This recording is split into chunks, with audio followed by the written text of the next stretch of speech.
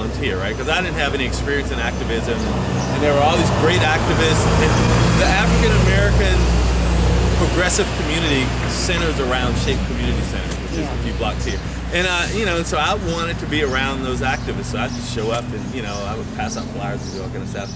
But when they were dealing with that issue of police brutality, at a certain point they wanted to, the energy was just kind of disappearing, the media was disappearing and all that kind of stuff, and they didn't have any money. And I came up with this idea. I said, well, I'll do one of these installations like I do, and to try to generate some press and some, bring it back on the map, and maybe we can get some money from people from the art world and blah, blah, blah. And I did it, and it turned out to be really good. It was a good partnership with that community group,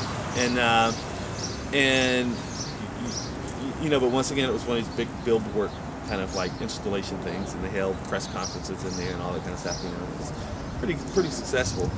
But about a year after that, I had a group of high school students visiting my studio, and that was the story you've heard me tell. Like, one of the students were looking around, and he came back and he said, he was complimenting me on the work, talking about how, he could relate to it. But then he came back before they left and he said, well, Mr. Lowe, while your work, shows what's going on in our communities, that's not what we need.